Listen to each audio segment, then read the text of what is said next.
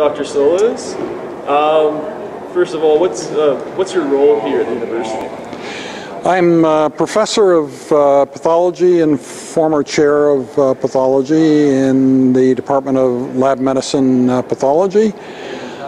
I run an entity called National Kidney Foundation Cyber Nephrology and a bunch of other things like that sort of combine, the informatics, communication, high-tech side of things with medicine generally. So cyber medicine, cyber nephrology, those are some of... So technology is a big component to what you're doing nowadays. Yeah, and partly because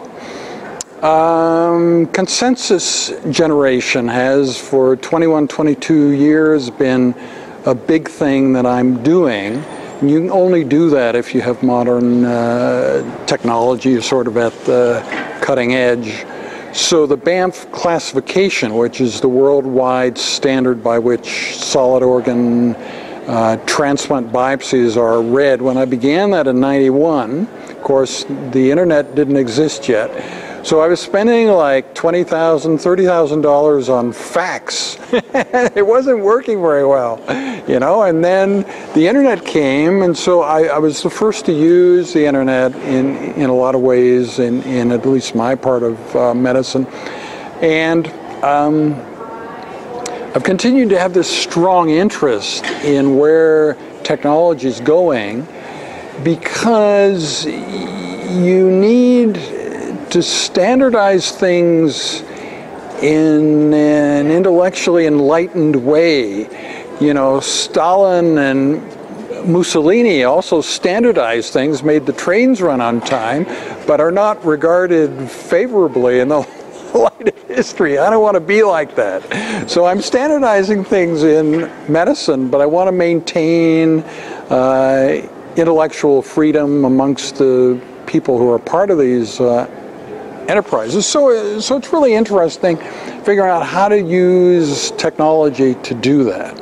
It's not just face-to-face meetings, it's also incorporating people who can't be at the meeting. It's keeping the consensus generation going between the meetings. So that's the kind of thing that led to this strong interest in technology and communications in general. So that's why I have those interests. From the technology standpoint, then, how do you see this? Because I guess everything you do with pathology is, ultimately to better the patient, right? Yes. So how do you see, using the advent of technology and everything like that? How do you see that, improving the patient standards in the future? Well, right now, every pathology slide, it's a bit sad to think about, but at the moment that you stain it, that stain starts fading. And the vulnerability of the slide is very great. You can think this crucial diagnostic material representing a piece of the patient, that's either been biopsied or a larger piece of the patient removed. And this slide defines what's going on in that part of the patient and may be very, very important to the future life of the patient. Well, that individual slide, you can lose it, you can drop it, there are all sorts of bad things that can happen to it, and it starts fading right away. So the next day, the next week, the next month, the next year, it's just a shadow of its former self. It's not this brightly colored, doesn't have all of the content that it had when it was first stained. So with digital whole slide imaging, you can capture that forever. You can make as many copies. You can have 1 million copies of a slide if you want. There's really no limit. And then when you start thinking about that, you say, well, okay, isn't this kind of like mind uploading? And so how is that going to work? And yeah, so it has some broader, analogies in the world at large that people who could care less about microscope pathology slides could still find a lot of the things that we think about to be quite interesting. How adequate is, digital copy? Is it better than the real Is it not as good? In kidney pathology, it's actually better than the real slide. It doesn't fade, you don't lose it, all that sort of thing. In cytology, looking at cells, whole cells, right at the moment it isn't quite as good because you can't easily focus up and down and get the top, the middle, and the bottom of the cell.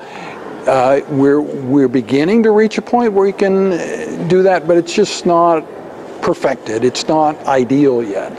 So it depends upon what part of medicine, what part of pathology you talk about, whether the digital or the virtual image, the virtual slide is actually superior to the real one or not quite.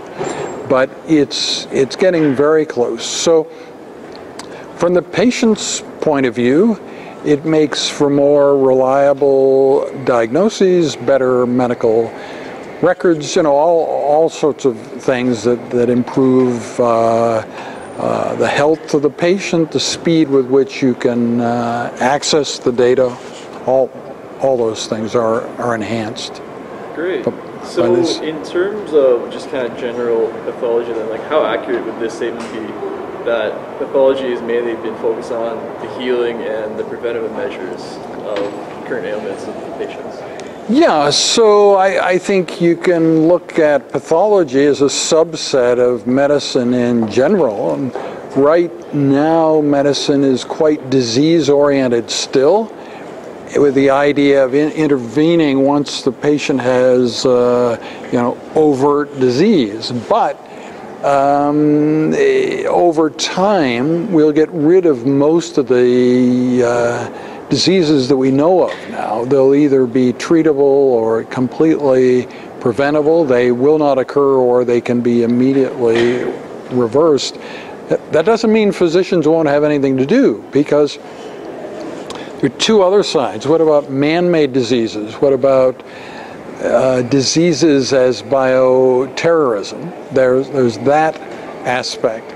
And then what about medical enhancement of human capability? You want to be able to run faster, see farther, all those sorts of things. All that would be feasible, and probably eventually medicine will be mostly about enhancing human functions and enhancing human capabilities, and much less about disease. A disease will be a rarity. And so, pathology will reflect that. When you enhance somebody, there needs to be quality control over how that's happening. Like right now, when you make a urinary bladder using 3D printing and cells, and you make a bladder from stem cells, it's a bit lumpy. I mean, it works as a bladder, it just doesn't quite look like a bladder. It's not symmetrical, Well, what's the cause of the lumpiness? So there are these questions. It's not like we're going to go at a certain moment from the world as it is now to the world where we're creating all organs from stem cells and everything is going to be fine. I think there'll be intermediate stages there where saying, well, is this organ we created from this stem cell normal? Are all its components hooked together in a normal way? Does it have everything it's supposed to have? And pathologists, laboratory physicians will still have an important role figuring those things out. So, and I think we need to keep up. Physicians and laboratory physicians need to be aware of where the future is going, and they're always going to be important physician roles, and it may require learning new things, but obviously they're often exciting new things, just like many of the subjects in this course. So one thing you find in the course, you never see anybody sleeping, right? So I mean, a lot of courses, there are really only three choices, The student can stay awake, they can sleep, or they can leave the room. Now, with people bringing their own, computing devices. The fourth thing is they can be watching something else, right? But yeah, so the option of sleeping doesn't occur very often in this course because people are sort of, amazed at the things that we're talking about, and they want to be a part of it. And so, yeah. Yeah. So actually, before we get to the course, I understand you did go to the Singularity University. Yes. And it was after the Singularity University that you really impacted the way you did this course. Right. Can you tell me a little bit about your experience there? Yeah, it's an awesome experience, both with the colloquial and the actual technical use of the word awesome. I mean, it inspires awe.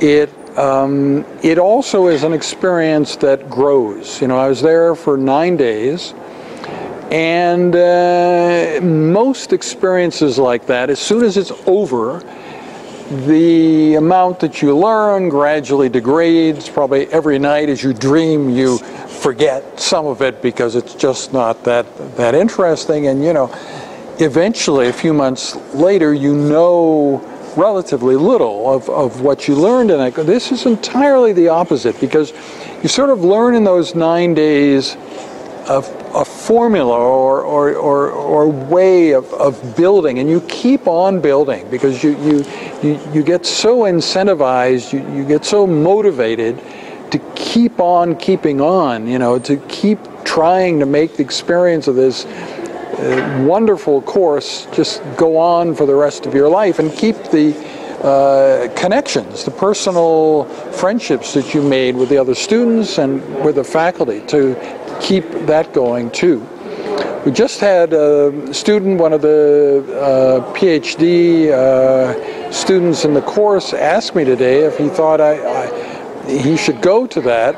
So I said yes. I think there are many different ways to do it. You can take the executive course, which is short. You can take an entire summer as a graduate student there.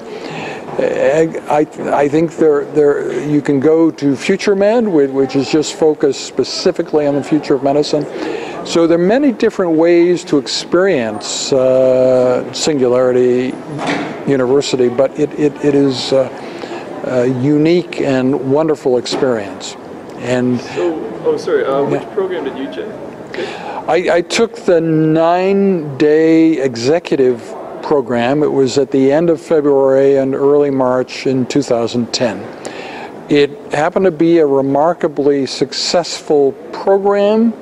In that a lot of the people who were there, well, for instance, the current CEO was one of the fellow students then. So Rob Nail was a student along with me during that, and it's a long story. It's an exciting story how he ended up to be the current CEO, but that just shows you that, I mean, it certainly grew for him. The current CEO of what, Singularity University? Yes, yes. Wow, yeah. That's pretty interesting. Yeah. They're the big boss of the whole place. Yeah, I guess you can look at the founders. They have their own role. Peter Diamandis and Ray Kurzweil are the founders of the university. But there has to be a leader who sort of keeps it going day to day and who hires and fires people and all that sort of thing. So that's what Rob Nail does. And yeah, he was a fellow student along with me. He has more of an entrepreneurial background than I do, but so he was highly suited to take on this role. But yeah, so he gave sort of a wrap up or commentary of what that 9 days had been like. That was a particularly effective interview or written statement, and I suppose just grew from that. There have been various twists and turns in terms of the leadership of Singularity University, but he ended up being the best person to run it, and so that's what happened. Great. Yeah. So Was it like your experience at Singular University that prompted you to start this course? It's a combination of things, I guess. There was an existing course in lab medicine that I thought I might end up taking over, and it was kind of a traditional course, so I had these ideas of ways to make it more modern and so on. So then somebody else ended up taking over that course, so I thought, well, I might as well go for it, you know. I had this idea. I've been arguing for years that education needs to reinvent itself. We need different structures. We need a cross-disciplinary approach beyond what everybody has been thinking about. They're thinking, well, you know, maybe we can take a bit of art and science, but okay, but what about law? What about all these other, you know, components that they hadn't been thinking of? They had been thinking of interdisciplinary with maybe 2 disciplines or 3. You know, I can get up to 6 or 7 and I'm still not done. I can think of a reason that, you know, practically every human endeavor is basically impacted by these changes that we're talking about in the future, and all these people need to talk to each other. Yeah. So as far as the class goes, how is it structured then? Like, you say it's different from the general mold of the university. Yeah. How have you structured it so it's like? Well, for one thing, the faculty members are not competing with each other at all. You might wonder, well, how are we able to assign the students to critique a previous lecture in the course? And why don't other courses do that? Well, most courses, everybody teaching in it, they're from the same discipline, or let's say the same department, so they're subtly competing with each other. If you ask the students to criticize previous lectures, this would never work, because this changes the hierarchy of the faculty in that particular department. If the students criticize one particular person's lecture more than somebody else's, this lessens their subtle ranking within the department. We don't have anything like that. We have such a diverse faculty from all different faculties, from all different roles. Even a couple of deans? Yeah. So we have the Dean of Science, the Dean of Arts. We have Earl Waugh, who had many chair roles in arts. He was in religious studies and so on. Many interesting leadership roles within the university outside of medicine. And then he turned 65 and he reinvented himself as a faculty member within medicine, where he's been teaching for the past 10 years. So we have a fascinating heterogeneity amongst the faculty, and the faculty are also the students in the course. Some of the most interesting sessions, we have a large number of faculty members sitting there in the seats, sitting in rapt awe, listening to the lecture and then asking questions afterwards. And of course, we began that way. You see, in order to teach a regular course in the university, it takes 14 months from the time that you propose the course to the time it's actually in the paper catalog and everything's going. Wow, that was way too slow for me. So in the first semester that we taught the course, I was thinking, well, how are we going to do this? Well, it turns out that for a hospital rounds, that people get continuing professional learning credit from the Royal College, you can get that approval almost instantly. You just send them the description of what you want to teach and how often it meets and all that sort of thing. The next day they send back a fax and you're in.